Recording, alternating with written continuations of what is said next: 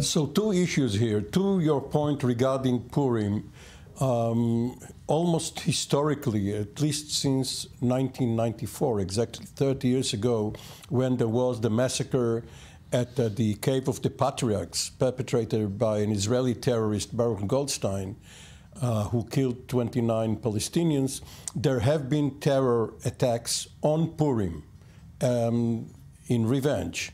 And therefore, there is heightened alert each time the calendar goes on and Purim comes. So obviously, the security forces would be on alert, especially as people are walking around wearing masks and costumes.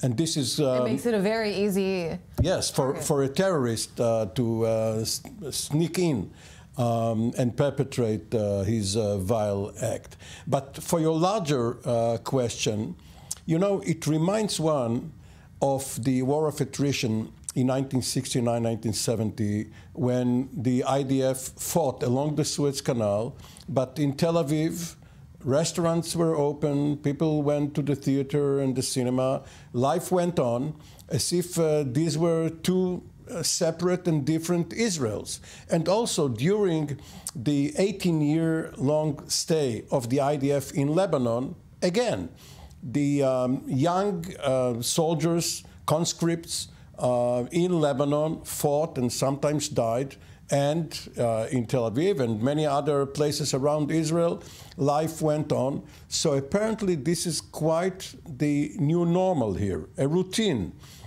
You can have a good time. Perhaps, by the way, the same reserve soldier or even draftee coming back on leave can have a good time, then go back to their units and fight on.